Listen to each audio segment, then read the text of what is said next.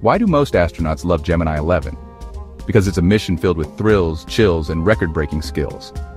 Back in 1966, astronauts Pete Conrad and Dick Gordon took space exploration to a whole new level with Gemini 11.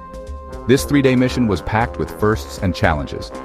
They docked with the Agena target vehicle just 94 minutes after launching and achieved the highest Earth orbit ever at 853 miles. Talk about shooting for the stars, but that's not all. These brave souls performed 2 spacewalks, with Dick Gordon spending over 2 hours floating above Earth. Imagine the view. They even tried creating artificial gravity by spinning their spacecraft. Crazy, right? From snapping photos of our planet to running scientific experiments, Gemini 11 was a powerhouse of discovery. It pushed the boundaries of what we thought was possible and set the stage for future space missions. So next time you look up at the night sky, remember Conrad and Gordon, the space cowboys who made history with Gemini 11? Stay tuned for more cosmic adventures.